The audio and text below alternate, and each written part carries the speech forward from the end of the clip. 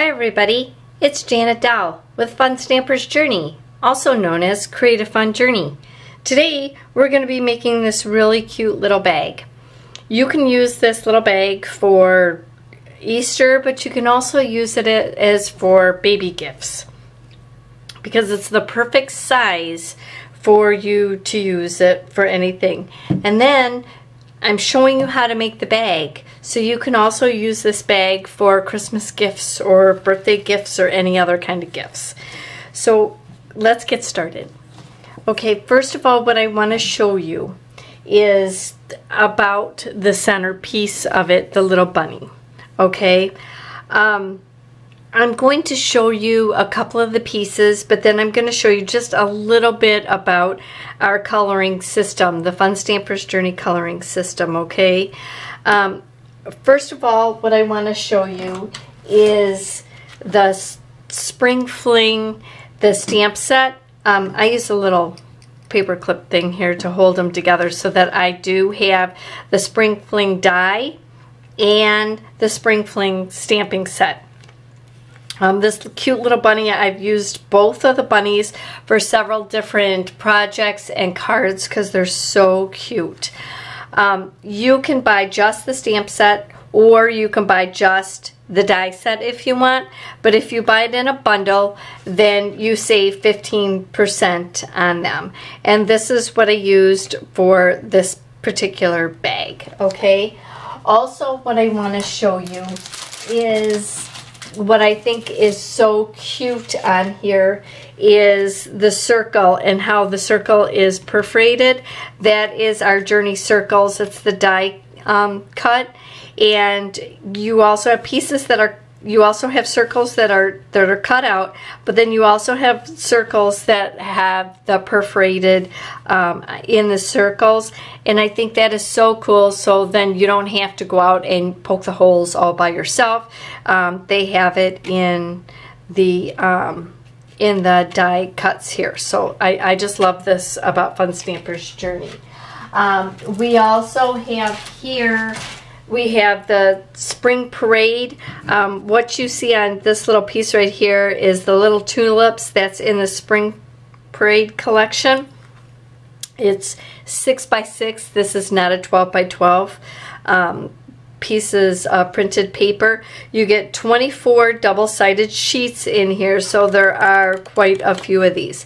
The thing of it is with this Spring Parade is it is in the spring catalog, so it will be ending at the end of March this month. So if you really like this, you're going to want to get it right away before it's gone. Okay, I just wanted to let you know about that.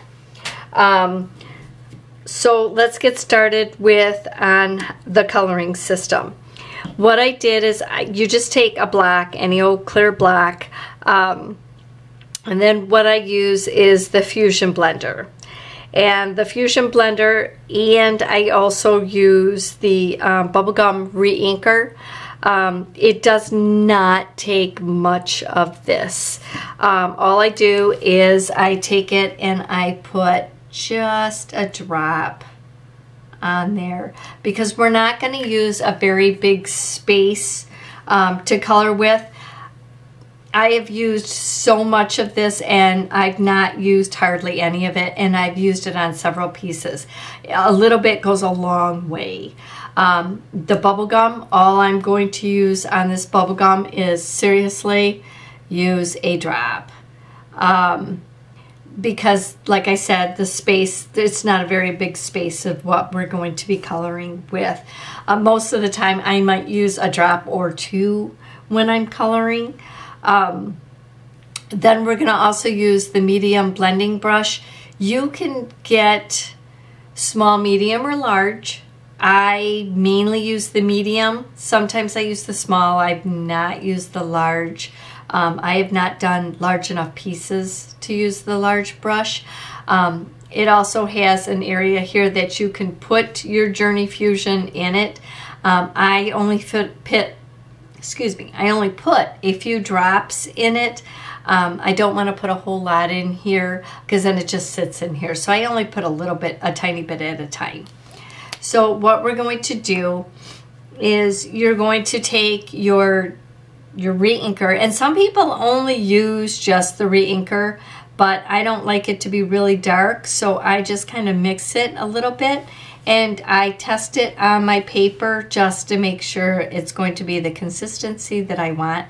If you use too much of the re-inker, or too much of the Fusion Blender, I'm sorry, what happens is it will it'll get really like a pool of it, and that doesn't work either.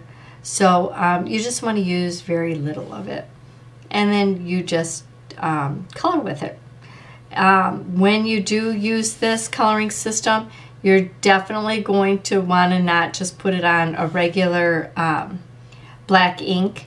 You're going to want to do a heating embossing of your piece, and that's so that it stays in it and it doesn't end up leaking all over or making it blurry, as they say. So, and then you just color with it. And what I like about this more than I like about the markers is it gives it more of a smooth coloring to it, instead of sometimes with markers it has a beginning and an end to it, so if you stop, it doesn't make it so smooth.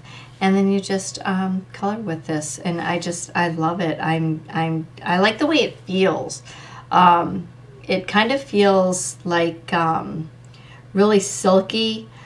So there's oils in it that makes it feel a little bit silky with it. So, and if you want it darker, you just go over it again, and when you go over it, it darkens it up for you. So you just go over it a couple of times, and it will darken it. If you want to really shadow it, you can use a little bit of a darker re-inker on it, and then just play with the coloring on it, and it is very cool.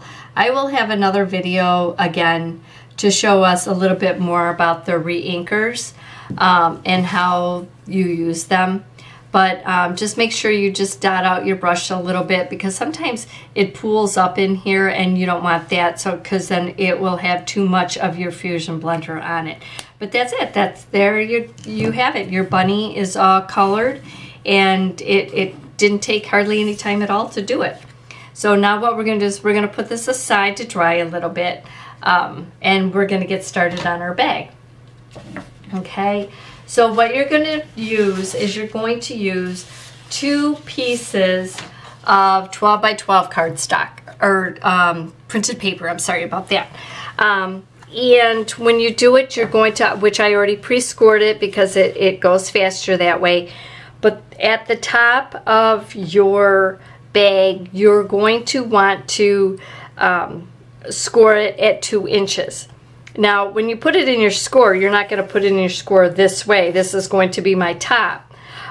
You end up putting it in this way. So kind of make sure that your top is going over to your left, depending on your score though. But my score, I score it this way, so my top will go to the left, so that when I take it out, it ends up being at the top. Because you're going to score it at the top of it, sorry, will be at 2 inches. So you're going to score it 2 inches for your top. Then you're going to score it at 3 inches. Turn it again. 3 inches. Turn it again. And 3 inches again. So it'll be 2 at the top, 3 all the way around. And you're going to do that with both sides of, or both of your printed papers. Okay, so I did it to both. Then what you're going to do is you're going to take what is going to be your top, and you're going to fold it over on the score piece, just like that. And I'm folding it over because this is going to be my outside of the bag. This will be my inside. So when I fold it over, I'm going to have a little bit of the inside come out like that. So that's what it's going to look like on the outside of my bag. Then what you're going to do is, because you want to fold all of them, you're going to fold it in this way, because that's going to be your sides. And then you're going to fold it again on all of your sides of your printed paper. You're going to do this to both of your printed papers. Then what we're going to do is we're going to seal the top to the bottom here. I am just going to take our Journey tape here, and I'm just going to tape it really quickly on both sides here, and I'm going to do it along the top. Some people use glue, some people use the white liner, Journey white liner to seal it. Today I'm just going to use the tape and it will be fine. You're going to do this to both sides, but to both of the papers. I went ahead and did both papers to save on time, so I did it ahead of time. So now what we're going to do is we're going to start cutting. Okay, you take your scissors to just one piece. We're only going to do this to one piece. And you have a little square at the bottom on both sides. Well, one of the pieces, what you're going to do is you're going to cut from this outer edge here, and you're going to cut to the square line. Okay, that's all you're going to do with that piece. You're going to go to this other piece, do the same thing. Cut to the outer edge to your score line there. Okay, then what you're going to do, I want to make sure I got that all the way to the end. I did not. See the lighting here? It's hard to see this in the lighting, so I just got to do a little bit more. Make sure, yep, perfect. So then what we're going to do is we're going to take this piece and we're going to set it aside. Then we're going to take our other piece. In our other piece, we're going to, it has the two boxes on both sides. We're going to cut those boxes out on that side, because what is going to happen is we're going to fit one into the other. Okay, we're going to cut this like this, and this one like this, just like that. Okay, oops. Okay, then we're going to take this, and you're going to take a piece, and what I have is I have whipped cream, it's Journey's whipped cream cardstock. You're going to cut a piece of 3 by 6, and that 3 by 6 piece is going to fit in the bottom here. That's going to be the bottom of your bag. It's going to make your bag stronger by doing that. I went ahead and I taped mine. I did tape mine with the white liner. Ahead of time, I did tape it with that because I want it to be more secure, since it's going to be on the bottom of it.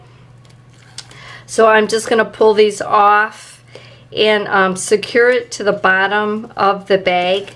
I did tape both sides of this bag, or both sides of the bottom, but the piece that I pulled off right here, I'm just going to fit it right in the middle, just like that, of your bottom piece. It fits right in there.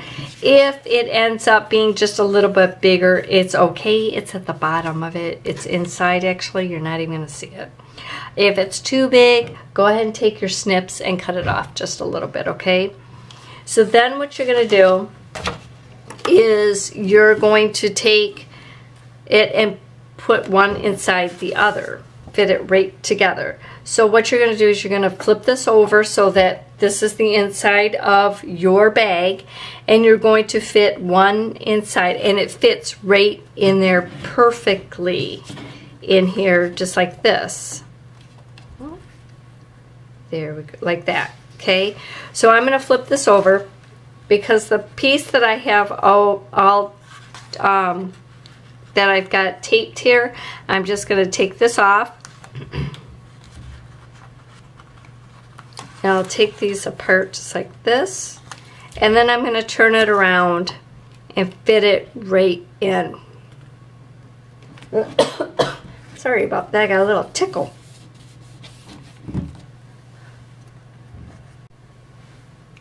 Okay, sorry about that. I had to go take care of a little tickle I had. Okay, now both pieces are together here like this. We've taped them on each together. So it's going to end up folding up like this. See how the bag is starting to come together? So now what we're going to do is we're going to flip this over. Okay, then we're going to take our tape and you're going to tape both sides here. Okay, then I'm going to tape the other side. Because then what we're going to do is I'm going to flip this over like this, and I'm going to fit this inside of here just like this. Okay, and I'm going to do it to the other side too. Flip this around. Whoops, I'm coming apart here. And I'm going to flip this one right inside here. Like that. Okay, then what we're going to do is you're going to have this flip up like this, so you're going to want to tape both sides here. So, and I'm doing this ahead of time. You tape it ahead of time, because if you don't tape it ahead of time, then you're going to run into a problem of it'll be partly together and you won't be able to tape it that well. And then you just fold this right into here.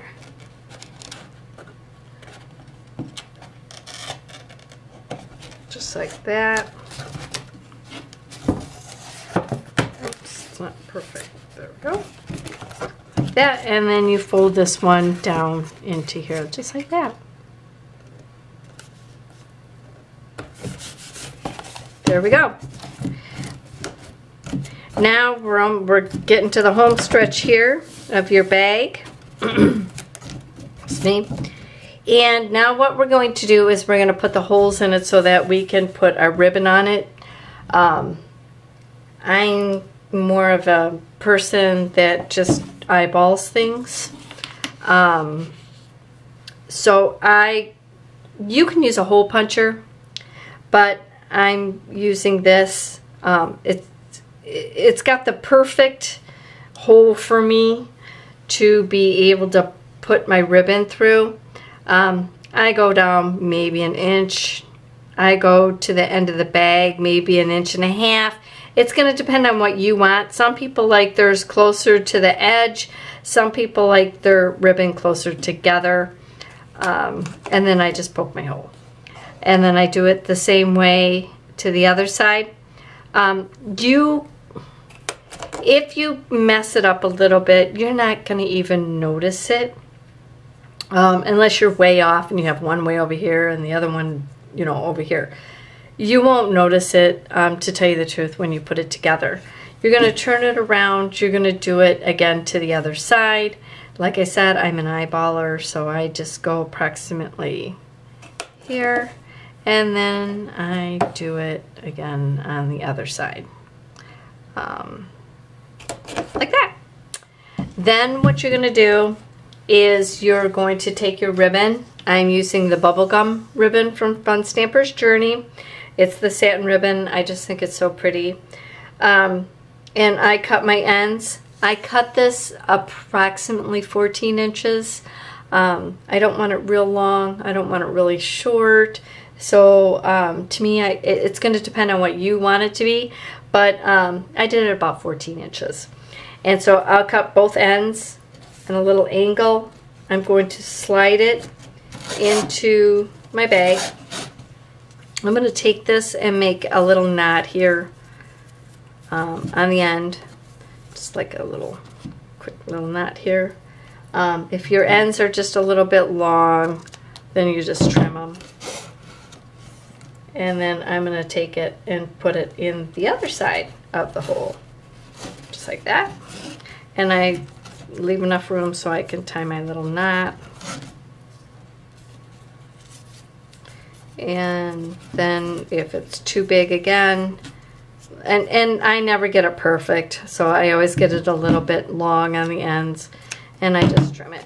And you're going to do both sides of your bag like that. And then after this, all you do is you just put the little bunny on and you're done. it's a quick, easy, cute little bag. It's something that instead of going to the store and spending, you know, $3.99, $4.99, whatever it is for bags nowadays, it's something quick and easy. You can use any of your paper that you have at home. It's really nice to grab 2 pieces of your printed paper, whatever you have at home, and make a bag up, and grab some ribbon and make a bag up, and voila, you know, you have it in a pinch. Instead of going to spend the money on it, you got your little bag. So there we have it. There we have a little bag here. Then what we're going to do is I'm going to take our little bunny. He's nice and dry now. I'm going to put tape on the back of it and just put this on, and he's all done, just like that. Now you can add a little bit more of a little heart to it. We do have these little a sparkle of elements you can put on there. You can put it on with a glue dot, or I don't have a glue dot on me, so I'm just going to throw just a tiny bit of little tape on there, and I'm going to put that element right there. Now the Sparkle Love elements, you can get these free. It's a Bloom benefit. You can get them free when you spend $50. So that's a nice little bonus that you get when you spend $50 with them. So here's our little bag, nice and cute. I'd like to thank you for joining me today, and I hope to see you again soon. Bye.